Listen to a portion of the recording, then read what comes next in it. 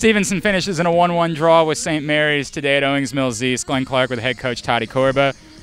Coach, you know, this looked like it might go the wrong way there late. What does it say about your team that they kept playing hard and dug in and found an equalizer late? You know, I think it's a situation where we're pleased that they pulled it back. Maddie's, you know, done a great job on corners. But I'm not sure that we, you know, should have put ourselves in that position in the first place. So, you know, pleased that we were able to salvage a point, but wish we wouldn't have been in that position kind of in the first place.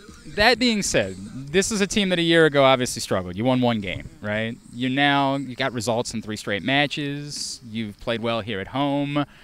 Do you feel the progress early in the season as you start moving towards conference play of what you were trying to do to get things turned around with this team? Yeah, absolutely.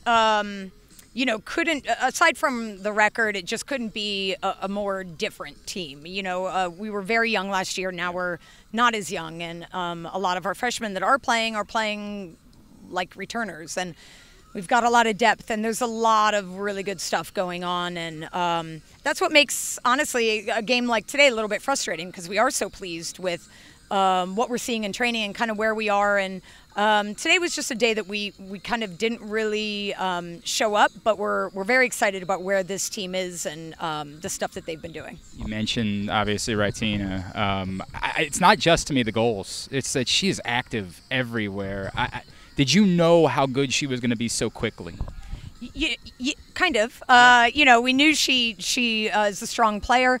But the interesting thing is, you know, we've brought her back and put her in the midfield, which she is not. And I mean, I agree. She battles, she sticks in, she, you know, moves off the ball well, she reads things well defensively. She's just been a tremendous asset, and not even in her kind of natural position. Wow, that's pretty impressive for a young player. All right, Coach. I never know how to say this after a draw. Like, I want to say congratulations. It's a result. I don't know how we do this. Like, maybe we just like high five or something and move forward. All right, thanks, Coach. Appreciate it. See you out here on Saturday. She's Tati Korba. I'm Glenn Clark. Go MustangSports.tv.